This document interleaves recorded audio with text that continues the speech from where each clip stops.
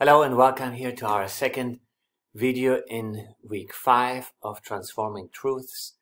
In the first video we talked about Protestant soteriology to understand better how historically Protestants have emphasized salvation by faith, which of course is accomplished through what Jesus did on the cross. And in this week here we are diving in more specifically into the topic of the atonement.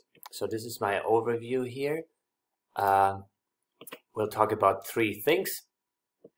First, the meaning of the word atonement, and then we'll talk about different views on the atonement, and finally I'll briefly say something about the significance of the atonement.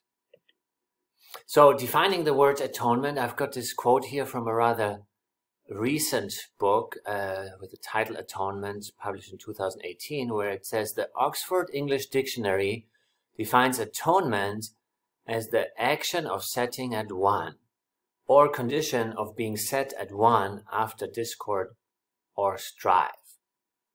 The etymology of atonement is at one meant.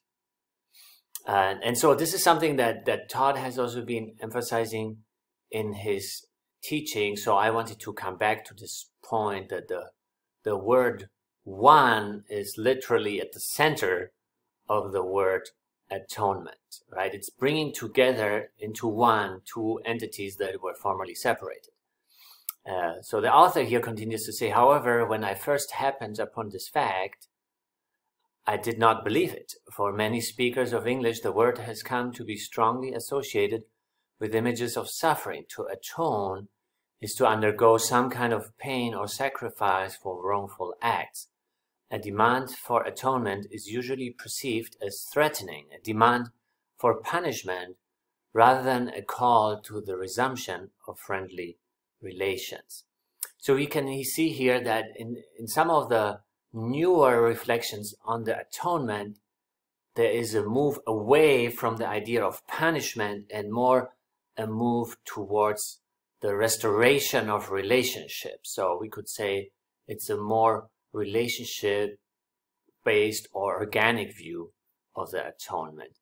Now here, a more traditional view of the atonement would say that the meaning of the atonement lies in the following, that by the atonement is meant that action of Christ's death, which has a prime regard to God's holiness, has it for its first charge and finds man's reconciliation impossible except as that holiness is divinely satisfied once for all on the cross.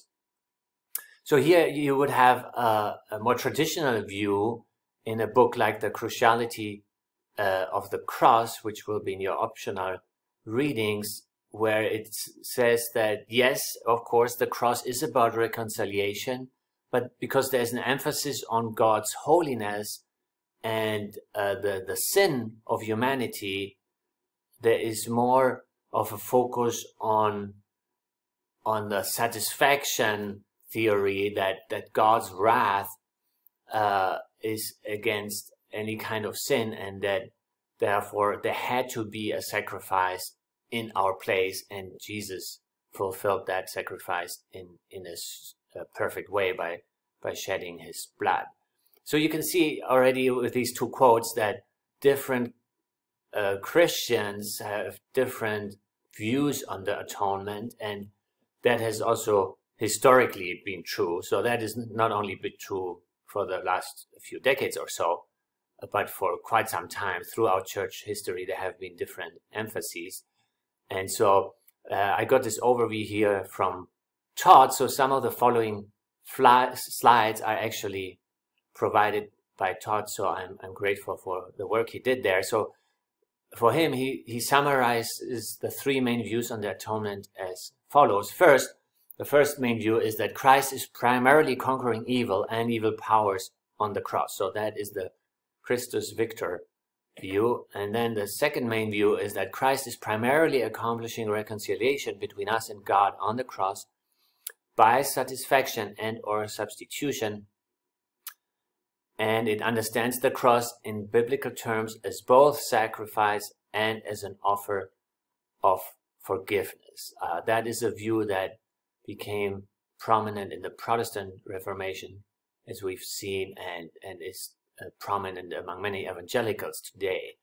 And then the third main view is that Christ is primarily setting a motivating moral example for us on the cross, either of the love we should imitate, meaning it's a positive example, or of the punishment of God's wrath on human sin, a negative example that we should avoid.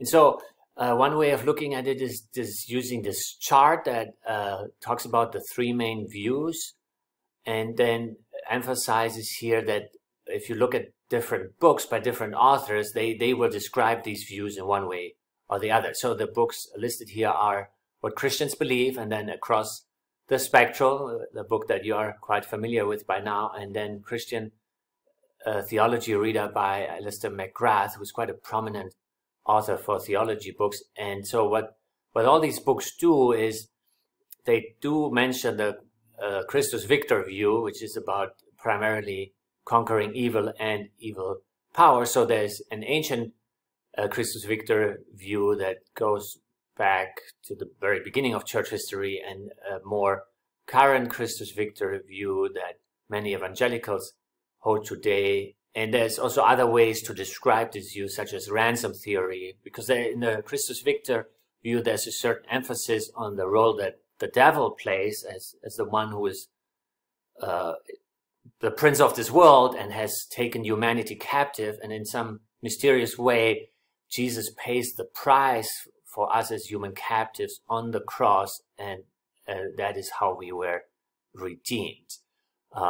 And so then there's this other view, the accomplishing reconciliation between God and humanity, that emphasizes the reconciliation in terms of a legal framework, which is why often people talk about the penal substitution view. And then there is the view where it's talking about a motivating example to humanity, and you can see that the moral dimension of it here is a key word, as we have either the moral example view or the moral government view. And I'm not going to get through all of this.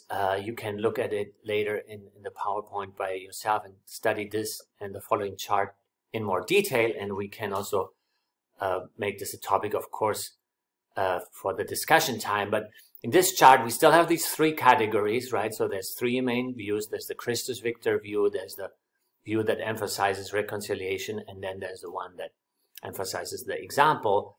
But here now we have our five categories as five major seasons in church history, starting with the ancient church, and then the medieval church in the Middle Ages, and the Reformation church with key figures like Martin Luther and John Calvin that we also mentioned in the first video. And then there's the modern church. And here, interestingly, you can see that in the modern church, there has been a move away from the traditional Christus Victor view, and also from the traditional penal substitution view. So you can see there's no major examples here, but they focus somewhat more on the providing a motivating example to humanity view.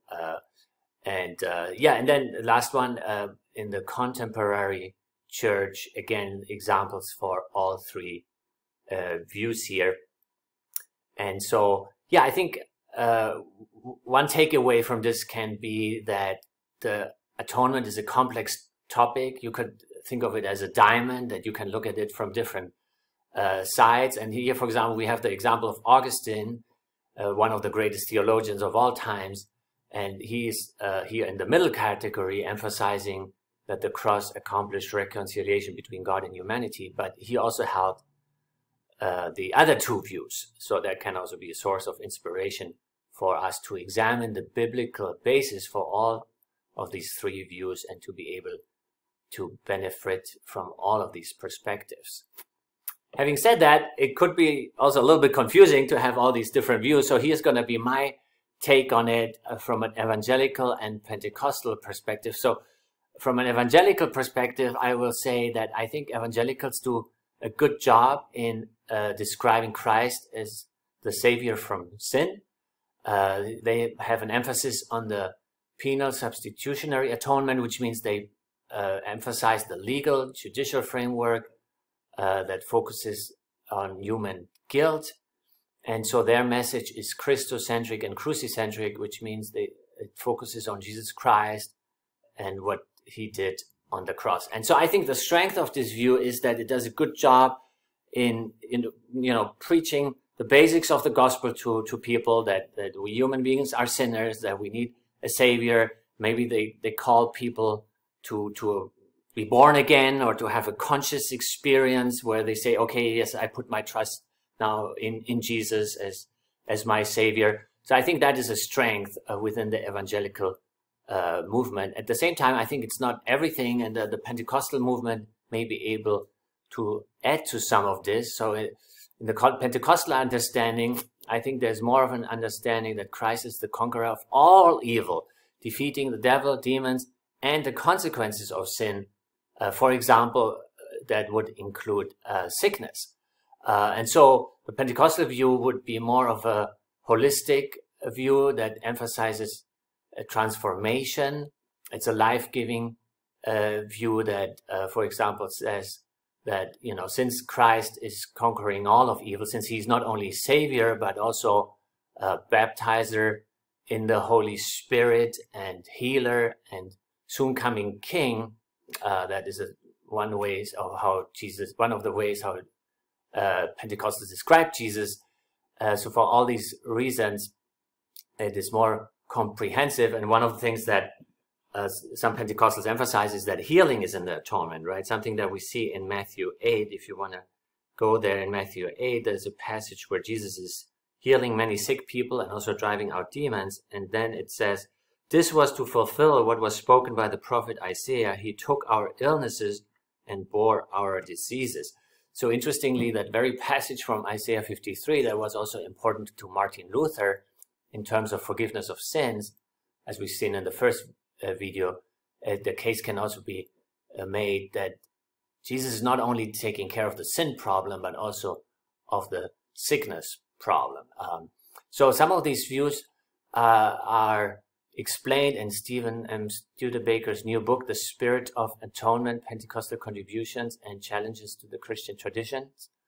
And he has a focus on the Holy Spirit, so we could call it pneumato-centric, although he avoids that because he says he's still very much focusing on Jesus, on what Jesus accomplished. It's just that he does so from the perspective of Pentecost.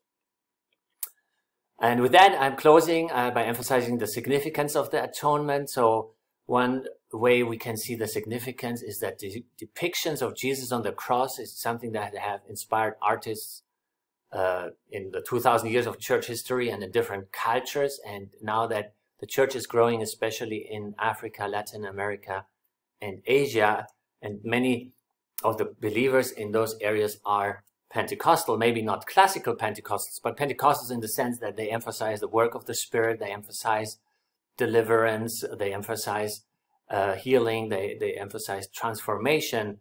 And I think that that can be an important source for us to also reconsider how we look at the topic of the cross and of the atonement. Here is another quote from an evangelical author, Erickson, who wrote Christian Theology, and says, the most recognizable symbol of Christianity is the cross. Just think of all the art, again, that has been made with the cross at its center. And one of the earliest depictions of the cross is actually this kind of cartoon that probably a young Roman student wrote to make fun of one of his classmates. It's called the Alexamenos Graffito, because here we have a depiction of Jesus with the head of a donkey, so making fun of Jesus on the cross and the person that is worshiping this so-called God that in the Roman understanding could not possibly be a God. And there's an inscription in Greek which says Alexamenos worships his God. So just a reminder of what a disgrace it was for Jesus to die on the cross, and a reminder for us how important that was, and also to understand there is still a mystery to that, and we might never fully understand it.